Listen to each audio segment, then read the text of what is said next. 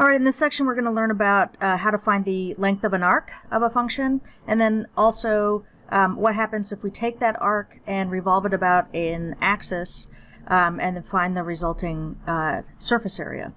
So we have a couple of integral formulas here, and basically which integral formula we use is determined by whether we have y given as a function of x or x given as a function of y.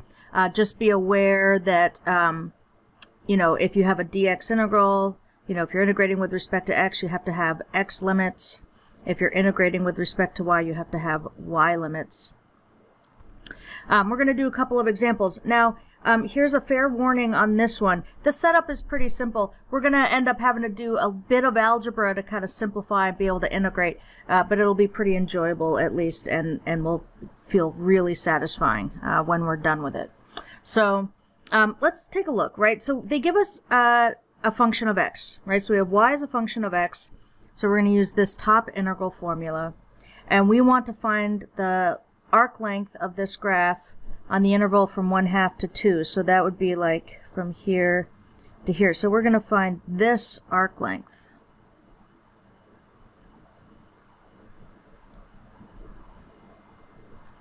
They give us the function. I'm going to first rewrite this function because you'll notice right in the formula, take a look at this. One of the first things we're going to do is we're going to take the derivative of the given function and square it. So I'm going to rewrite f of x in a form that will be a little bit more friendly for taking the derivative. We have 1/6 x cubed plus 1/2 x to the minus 1, right? And this is going to make it power rule friendly. So the derivative is, if I bring the 3 down, I've got 3/6 or 1/2 x squared, and then this will be a minus 1/2 x to the minus 2. And we can factor out a 1/2. I'm going to go ahead and factor out a 1/2 from this. So this is the derivative, 1/2 times x squared minus x to the minus 2. Now we got to square this. I like to do this sort of side work, or I like to do this sort of front load a lot of this work so that I have a nice expression just to plug into the integral. That way I don't have to do all this algebra inside the integral.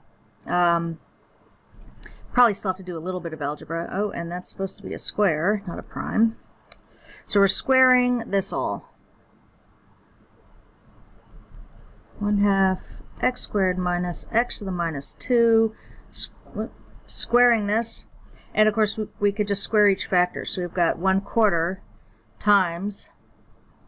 And then we're going to square x squared minus x to the minus 2. So I'm just going to FOIL that out. And when you FOIL this out, you have x to the 4th minus, let's see, 2 times x squared times x to the minus 2 is x to the 0, which is 1. And then plus x to the minus 4.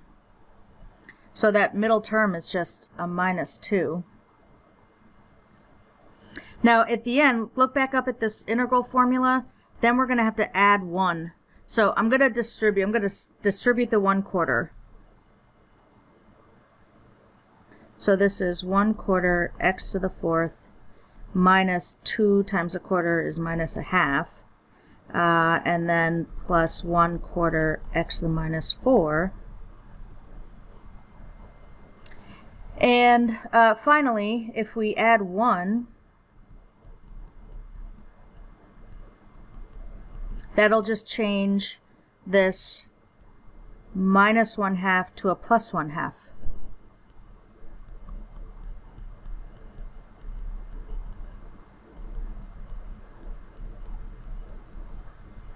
So this is what's going to go inside the radical in the integral. So let's set up this integral.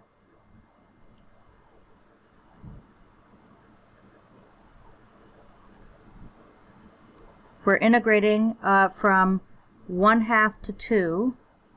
That's the interval they gave us. And then we have the square root of this expression here.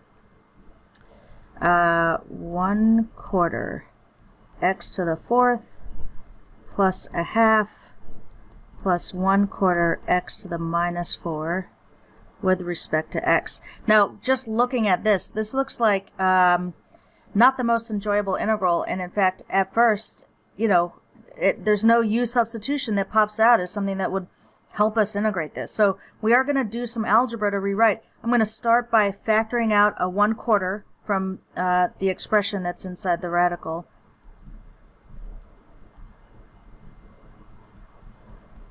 And that gives us x squared. Sorry, not x squared, x to the 4th, plus 2 plus x to the minus 4th.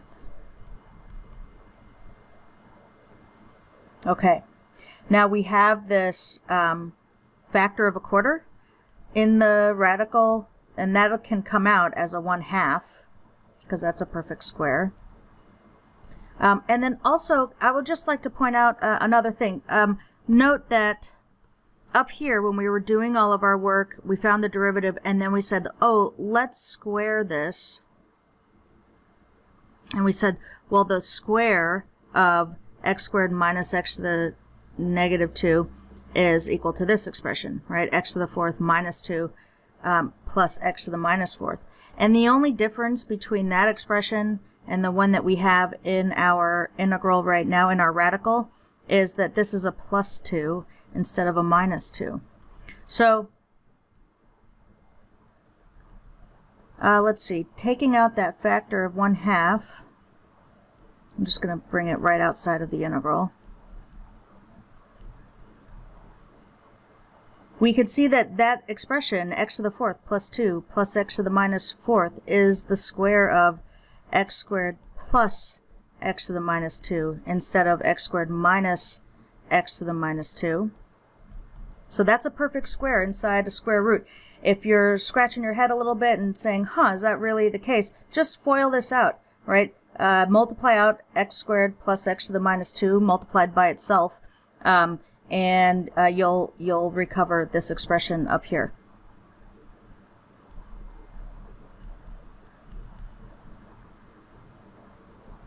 So now I'm going to rewrite this.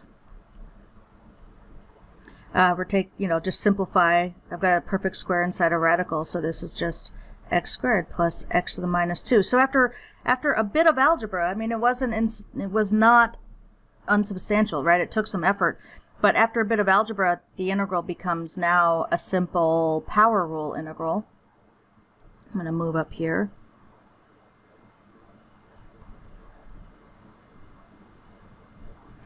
Integrating, using the power rule on this, we get 1/3 x cubed, and then this will be an x to the minus 1 over minus 1, so minus x to the minus 1 from 1/2 to 2, and I'm just going to rewrite that to make it more convenient to plug stuff in. 1/3 x cubed minus 1 over x. 1/2 to 2. So we'll plug in 2, 1/3 times 2 cubed minus 1/2, and then plugging in 1/2, 1/3 times 1/2 cubed minus 1 over 1/2 is 2. And then we could use the calculator to help us simplify the rest. So if we have 1/3 times 2 cubed minus 1/2, that's 13 over 6.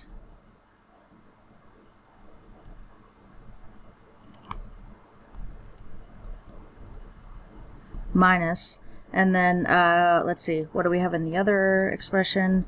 1/3 times 1/2 cubed minus 2 is minus 47 over 24,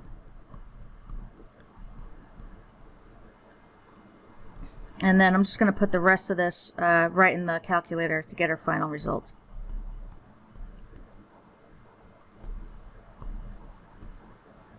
That'll be a plus 47 over 24.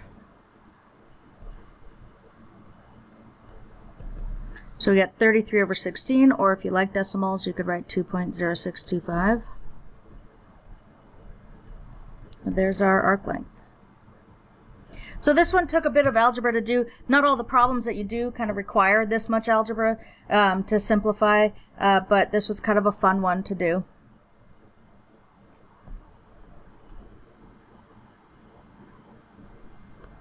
All right, so our next one, they give us an equation for this curve, and it's given, so they haven't given us y as a function of x or x as a function of y. We'll just notice that right away. And they give us an interval. Now, unless they specify otherwise, this interval is always an x interval.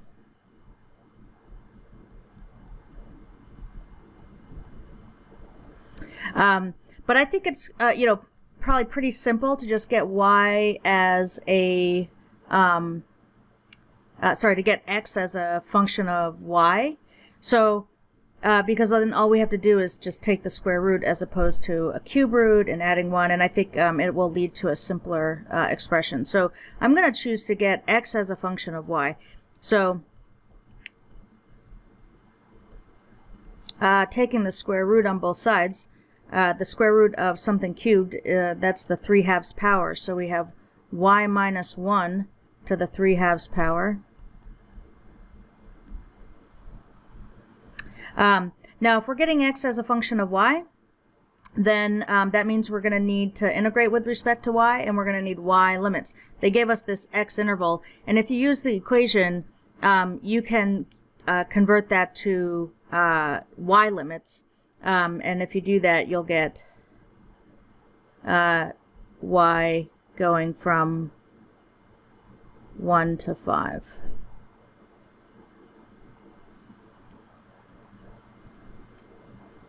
So there's our g of y function that we have here. Now the integral formula says we're going to take the derivative of this function. So 3/2 y minus 1 to the 1/2, and the chain rule would just have us multiplied by 1, so I'm going to leave that off. Now we need to square this.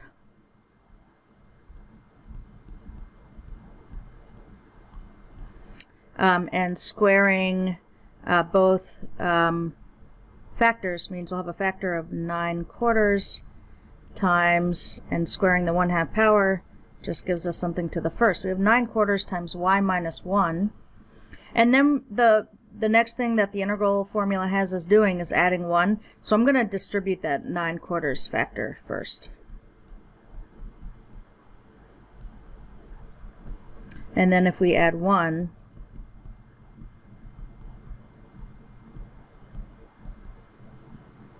let's see, adding 1 gives us, adding 4/4 is a minus 5/4.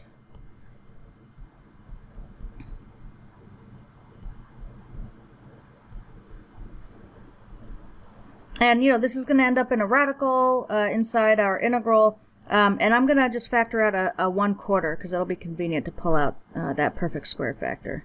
So we have 1/4 times 9y minus 5.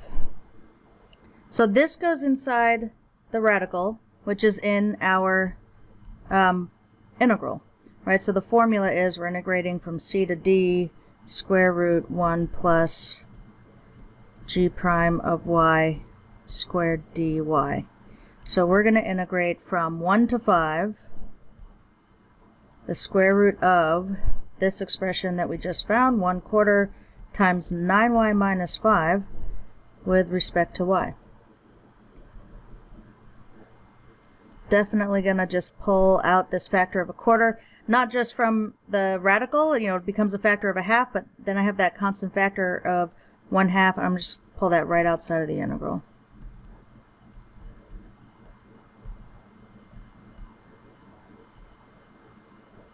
Oh, whoops. Oh yeah, so we have the 9y minus 5 in the radical. I'm going to go ahead and just write that as a 1/2 power, because I think we have a path forward on this integral. Give it some thought. Maybe pause the video if you think you know how to work this out before I go ahead and say what I'm going to do.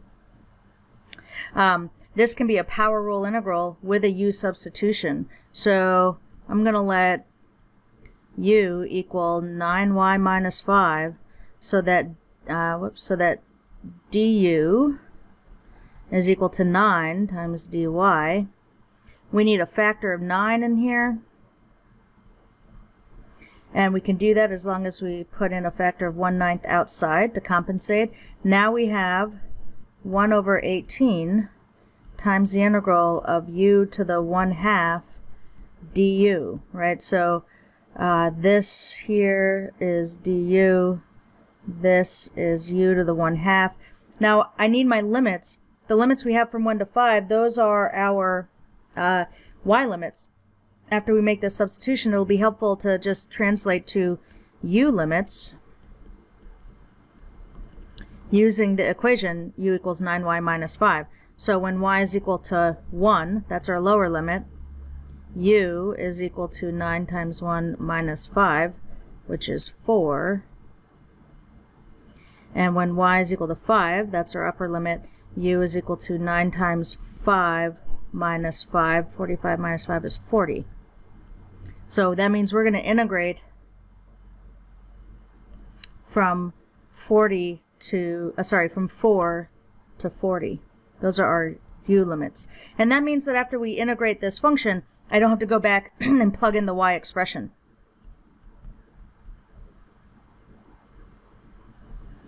So integrating using the power rule on u to the 1/2, we get 2/3 u to the 3/2 from 4 to 40.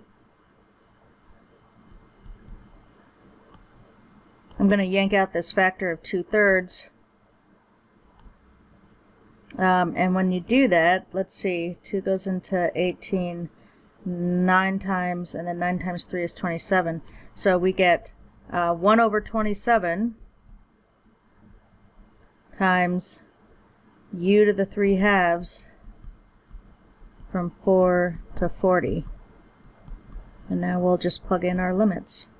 So we have 40 to the 3/2 minus 4 to the 3/2. Now 4 is a perfect square, so that means that 4 to the 3/2 will be a kind of nice rational number. The square root of 4 is 2, and 2 cubed is 8. So we got 1 over 27 times 40 to the 3/2 minus 8. Now, if we want an exact answer, I think this is about as far as we go, because 40 is not a perfect square, so 40 to the 3/2 power is irrational. So there's our exact arc length. We'll go ahead and get an approximation.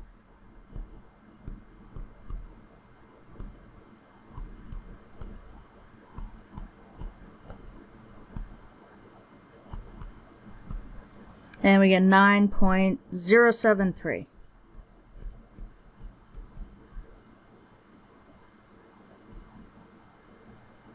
Alright, so either of those is fine. I can't remember if they do much rounding when you look up the results in the back of the book or on CalcChat. Alright, so we've seen some examples of finding arc length. Now we're going to turn our attention to a surface of revolution. So if you take that arc that we might have found, an arc of a function on some interval, instead of finding the length, we could just revolve that whole arc around some axis, and you get this sort of hollow surface. And so what these integral formulas will do is tell us how to find the area of the surface. So just a couple of things. You know, the integrals themselves look very similar to the arc length formulas. We use little s to represent an arc length and big S to represent the area. But more importantly, it's really easy, at least for me, to distinguish between the arc length and the surface area, because the surface area says, well, we have to take into account a radius, right? If we're revolving something about some axis, there's some radius that's going to be important. So that's why there's this r of x or r of y factor outside the integral. Also, anytime you're revolving anything about some axis, you're also going to see a factor of pi show up somehow. So I think it's fairly simple to distinguish between the arc length and the surface area integrals. They both involve this same radical, right? So the 1 plus the square of the derivative inside a square root. We're going to do an example of this. We're going to find the area of the surface formed by revolving the graph of f of x equals x cubed on the interval from 0 to 1 about the x-axis. So I'm just going to sketch this real quick. On the interval from 0 to 1,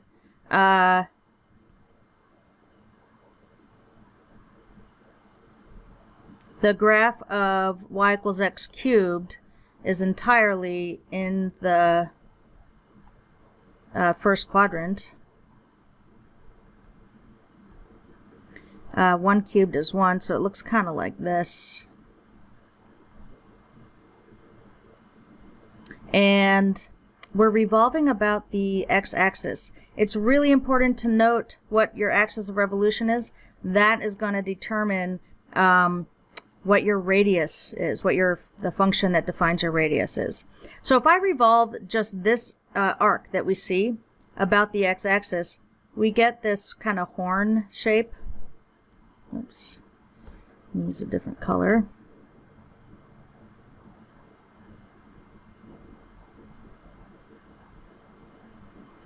Right, so we have this kind of horn shaped, it's hollow inside, and we just want the surface, the area of that surface. Now, we have y as a function of x, right? We've got our f of x function, so getting the expression that goes in the radical, we know how to do that, and we're about to do that, but also we need the r of x. Since we have our f of x function, we're going to be integrating with respect to x. We need the radius given as a function of x. And the radius is always distance to the axis. So from our arc, from our curve to the axis of revolution, this is our radius, and we just need it as a function of x. In this case, it's fairly simple. It's a vertical length, so that's top minus bottom as a function of x, and that's going to be just the function itself, x cubed. If we were revolving this arc about the y-axis, that would change our radius. The radius would then just be x, like it is when we find the volume with shells. So you want to just sort of be careful about that. I always sketch if I'm doing, you know, I always want to kind of see the curve and visualize that axis, because it helps me if I actually draw in and point to, oh, this is the radius. It helps me get, you know, avoid errors. So our function f of x is x cubed. If we take the derivative, we get 3x squared. If we square that and add 1, we get 1 plus 9x to the 4th. So that's what goes inside the radical in the integral. Now let's set this up. So the integral formula looks like this. We've got 2 pi integral from a to b r of x square root 1 plus the square of f prime.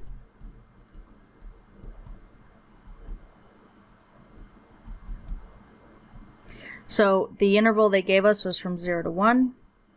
Our r of x is x cubed. And then inside the radical, we've got 1 plus 9x to the 4th.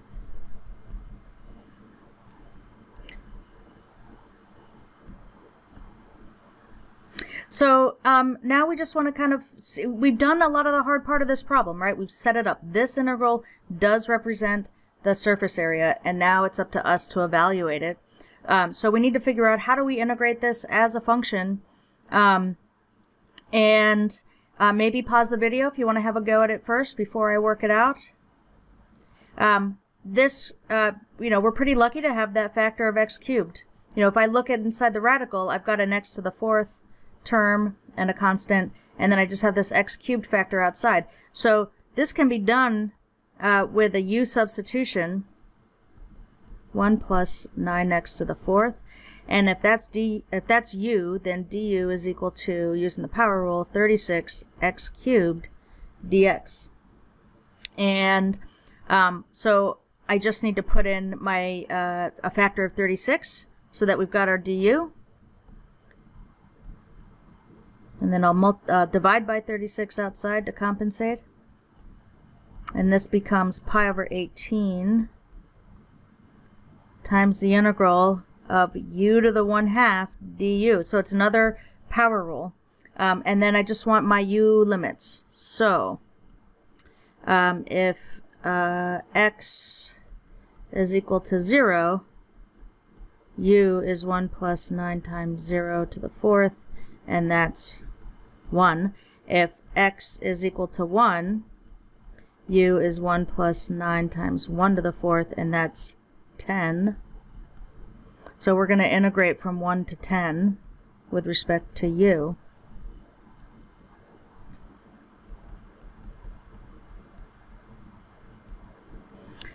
Now we'll integrate the power rule. This will give us 2/3 u to the 3/2 from 1 to 10.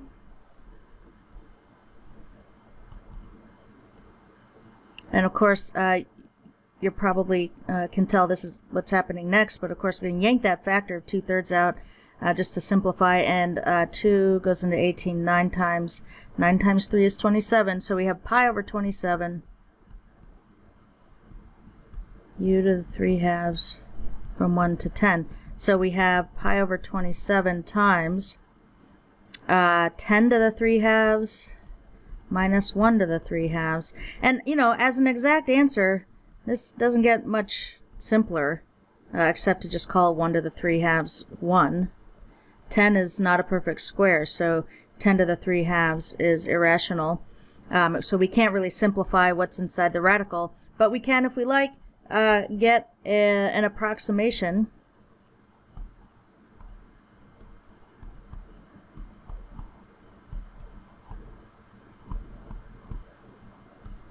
Oh, whoops, that's 3/2.